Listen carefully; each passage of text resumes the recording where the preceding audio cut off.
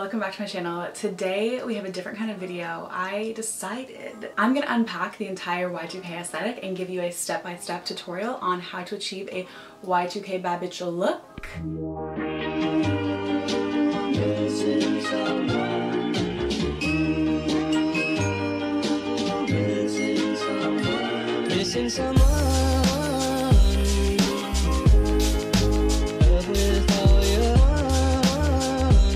There's a lot of Y2K videos on YouTube, Y2K hauls, Y2K outfits, all kinds of stuff, but is there a tutorial on how to achieve that shit from point zero? No.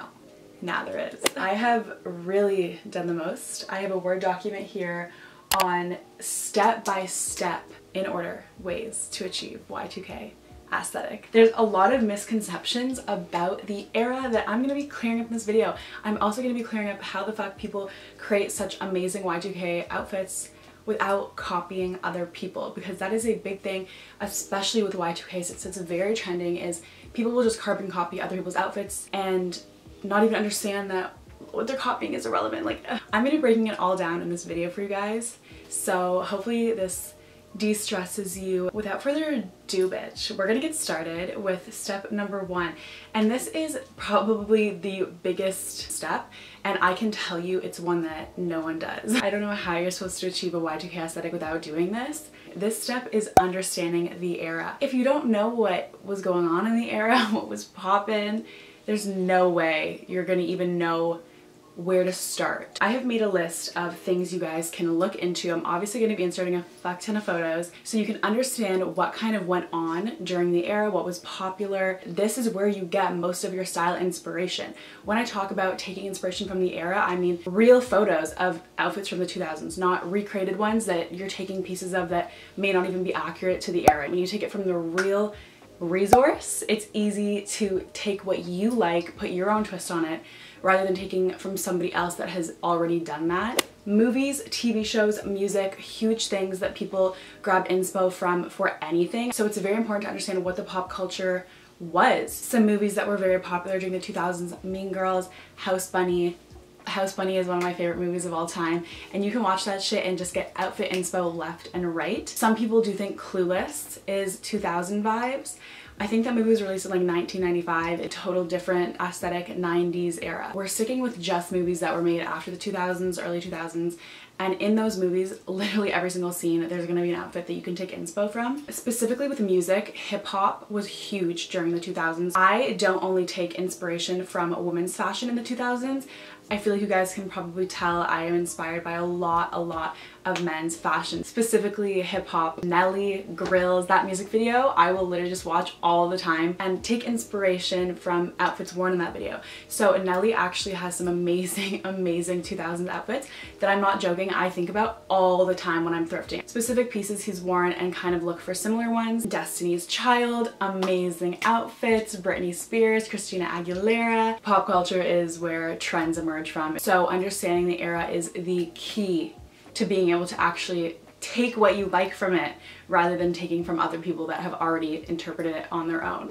A huge tip is to look on Vogue Runway. Vogue Runway is an app you can get onto your phone. It allows you to see every single season fashion show from any designer. I often look at Chanel 2002, 2003, 2004 shows, or Dior or Burberry, and that allows you to see the ready to wear, and that is some amazing inspo. Not saying you're gonna be able to go thrift a Chanel tweed set, but to see how they put the outfits together, the accessories. As I already mentioned kind of with music, looking up icons of the era is extremely important. You just look them up and there's street style photos galore. I follow a lot of Y2K Instagram accounts. I guess I'll leave some Instagram accounts below because people just repost photos from the 2000s. So definitely I'll put some Instagram accounts in my description box that you can follow for inspo. Along with looking up icons, paying attention to the brands they're wearing is huge. And I do have some exact things to actually show you guys from my wardrobe. So one really popular designer, I'm sure we're all fucking familiar with Ed Hardy, baby. So I have this Ed Hardy hat. It's actually my friend's and I'm borrowing it, but this cap does it for me. The army green color, everything about it. Ed Hardy is a very easy designer to thrift or find on Depop. I also have a bag actually hanging up right here. This is by the brand Dooney and Burke. So Dooney and Burke, again, very popular early 2000s. I got this from a vintage market in Toronto. Another example of a purse here is this Guess one, and Guess is a very easy brand to thrift. This is my favorite bag at the moment. All denim, which definitely a huge trend in the 2000s, as we know. So when I saw this, I just about died. Even the strap has denim on it. I have quite the collection of handbags, and every single one of these I have thrifted. Literally, I've not even bought any of them off Depop. I've found these all at my thrift stores. There's no secret to finding good shit every time you thrift. Like, you just have to go. The more you go, the higher the chances you have of finding good stuff. So yesterday I went to the thrift store and I spent like an hour and a half there, and I found one thing. This is by the brand Chinese Laundry, and it's in amazing condition. This cost me $10.49, so it's not expensive to thrift 2000s purses, and the quality of this is so much better than buying like a new take or a new spin on a 2000s purse. This is giving me just like, if I had a chihuahua, it would be in here, you know what I mean? By looking at photos of different icons and celebrities in the 2000s, it will really allow you to see what brands were being worn by people, and knowing that is one thing, but as you kind of thrift, you learn what brands are easy to thrift and then what ones you kind of have to look for either vintage or off of Depop. For example, Hysteric Glamour, Miss 60, Playboy, those are all brands that are kind of a little bit more rare and you're not going to come by as easily at the thrift store. So Depop is a great place to buy specific items that you might be looking for or specific brands. As I mentioned, Guess is a super easy brand to thrift. I go to the thrift store and without a doubt I find a Guess purse every single time. Coach is another very easy brand to thrift. Juicy Couture you can sometimes find if you go early in the morning. I find there's usually Juicy. Baby Fat, my friends have thrifted some really cute shit, but Depop definitely has a good selection for that as well. It kind of just comes with experience of thrifting and understanding like what you're able to find and what you're not, because I do thrift my entire wardrobe. I buy some things off of Depop. Honestly, I'm not a huge Depop shopper, but I think that will change as I kind of want to grow my wardrobe into specific things rather than just a random free-for-all. Like when you go to the thrift store, it's really just like, what the fuck is there? It's amazing because it shapes your wardrobe in a way that you wouldn't expect and in a way that's different from everybody else's. Thrifting is truly like a huge way to experiment with your style, because as much as it is personal, it's kind of just what's available and how you make that work. Some other brands, Karl Kani, which I'm going to show you guys some examples as I mention these brands. Karl Kani, I actually thrifted these shorts about a month ago, and like these are an amazing find. Such a random thrift store, a very small like local one. Another popular brand was True Religion, which I love True Religion, and as I mentioned, this is more going off of men's style during the 2000s, especially rappers. So these are crazy thick stitched True Religion denim. Obviously they're low-waisted, as we know. I love low-waisted jeans, and that's definitely a very big part of the 2000s. I suggest once you have done some research, found photos that really resonate with you, make a Pinterest board so you can kind of have all of them in one place and really look at them whenever you want inspo. Like when I tell you, it's the same as if you're finding inspiration for outfits now. You look to music, you look at photos of models. You just don't want to be doing exactly what someone else is doing. Like, I know it's really great to follow influencers that have style you like. You're allowed to take inspiration from them, but copying them doesn't really allow you to express yourself. You're just expressing what they're expressing. So doing this like research and then kind of reflect that in your own style and put your own twist on it. So just an example of putting your own twist on shit. This is an example of just like a generic 2000s miniskirt. Literally everybody had one of these, but maybe you don't want to go as far as having an exact denim miniskirt. It's a little bit too much for you. There's so many options at stores that sell things that are inspired by the 2000s because trends just recycle all the time and it may not be intentional. So I got this skirt from Oak and Fort, which at first glance you would never think this is very 2000s, but the way it sits on my waist is super low, and actually this drawstring is super popular in 2000 style with a pair of kitten heels. So this is like more of a modern take on a 2000s clothing piece. And that's what I mean when you do your research, you understand what was worn and then you can kind of put your own twist on it. So if you don't want to wear a complete denim full outfit with a denim miniskirt, you can find something more modern that still kind of represents the 2000s period. That's why it's way better to understand what went on during the era rather than just like copying what somebody else is doing, because then you're only seeing their twist, you're not actually seeing what the original photo was. Pinterest board will allow you to interpret what you have found in your own special way and create your unique style that is going to be different from everybody else's, even if it is Y2K. Okay, I'm gonna go over some wardrobe staples. This is my favorite part of the video because I can show you guys like exact pieces from my wardrobe that I absolutely love and are kind of essential for building your Y2K wardrobe. Okay, honey? Okay. Obviously, accessories like go without saying. Accessories were a huge part of the 2000s. You could literally wear just like a white tank top and low-waisted jeans and look like a regular bitch, but then as soon as you start adding the 2000s accessories, it's just like... I would always start off with sunglasses because sunglasses were it in the 2000s. And if you guys watch my videos, especially my lookbooks, you would see that I literally abuse these sunglasses. I wear them all the time. Aviator style, almost like an ombre gradient, darker brown to clear. These scream 2000s. Sunglasses are essential. Headbands were also a great staple in the 2000s.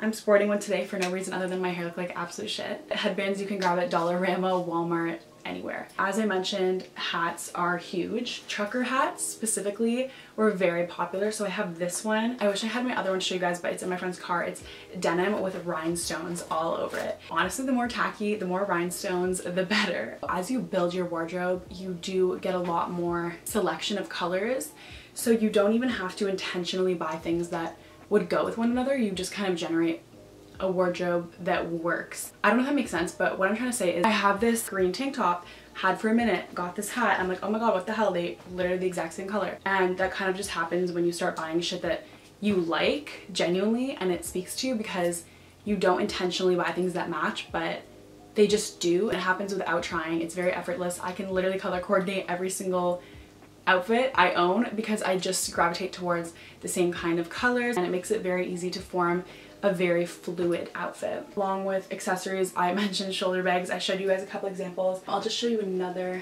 I do actually have an entire video on every shoulder bag that I own, so I'll link that below. I have this Guess one, which was one of my first shoulder bags actually, and I have worn this so much. And then I have another Guess one. This one I have not worn as much because it's a little bit harder to style, but it's this like faux alligator skin and it's textured. Jewelry wise, if you can get anything with Playboy or Tiffany & Co. I have this actual Playboy pendant which I got off of Etsy. I got this like 3 or 4 years ago honestly, and this pendant only costs me like I think 12 bucks and it's sterling silver. Another thing that was huge is diamonds, but if you're not able to afford real diamonds, any sort of dynamite fake diamond necklace. I'm not saying this is fake. This is like my favorite fucking piece ever. Those are the accessories I would kind of start with. No one's saying you need new accessories for every single outfit. I rewear the same jewelry every single day. Moving on to tops.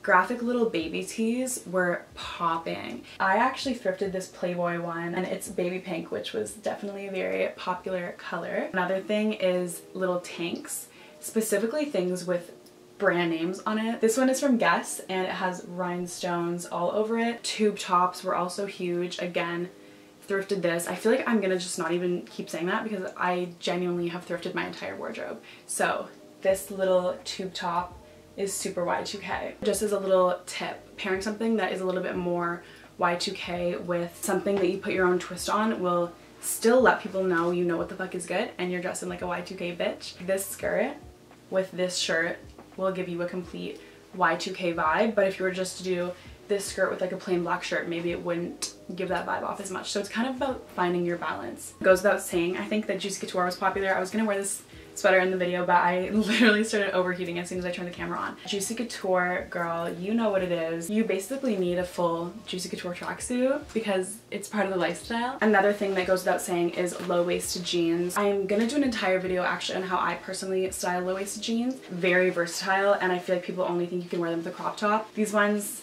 were thrifted. Oh, shoes. I have to go get my shoes 1 second. Okay guys, shoe-wise, as I already mentioned, kitten heels were pretty much everything. So were flip-flops. So I got these perfect flip-flop heel kitten heels from Zara. They're actually real leather. They're so fucking cute. Like these with the skirt that I just showed with the drop waist, would be amazing. These again are more of a modern take on a 2000s flip-flop. You can easily thrift a shoe like this, but if you don't have any around you and you're looking for this kind of exact shoe, you can check these ones out on Zara. Also, Depop has amazing heeled flip-flops. I feel like when you're starting off any new style or you want to really like change your wardrobe up, it's very stressful and there's so many different aspects and you think, holy fuck, like I'm gonna have to spend $7,000 to even get like 5 outfits. But thrifting really allows you to build your wardrobe up. I'm not saying that fast. It takes a lot of commitment and a lot of actually going to find good stuff. But I've been thrifting pretty consistently as my main clothing source for probably about 2 years. And I'm slowly just getting rid of fast fashion clothes because the quality is not there. I'll wear it like 5 times and I'm like, okay, this is literally trash. Sell. Or just throw out if it's not even good enough to sell. What I love about thrifting is the clothes are pre-worn, so you know the quality is there and they're not going to just stop performing on you. Thrifting is not only so much more sustainable, it's so much cheaper, and it allows you to really create a unique style because no one else has any of these pieces that I've shown you. Also just way more authentic if you're recreating a specific era. Most of these are actually from the 2000s. That Juicy Couture sweater, all of my handbags I just showed you, you can't find real authentic things from an era that's already happened in stores right now. So if you are able to thrift or go on Depop, it's kind of essential for recreating an era that has already passed. And there's a lot of things that you don't even realize would level your wardrobe up so much until you see them in the thrift store and you're like, bitch, what the fuck? I need that. Fashion, as I said in my other aesthetic video, should never stress you out. It's something that is so personal and is always evolving, and it just happens, you know? You may end up buying some stuff that you think you like and wear them and just realize they're not flattering on you or it doesn't really speak to you, and that's fine. That's what it takes. You need to try different things, try different styles to find out what truly sparks you joy and makes you excited to get dressed. So with all that being said, I just want to say, do not let this stress you out because it's something that should be very exciting and fun and expressive and true to you, and it's really not something that you can rush. I hope you guys enjoyed this video and it gave you some insight on what goes into creating a new style for yourself, changing up your wardrobe. Thank you so much for watching. I love you guys a lot and I will see you in my next video. Bye.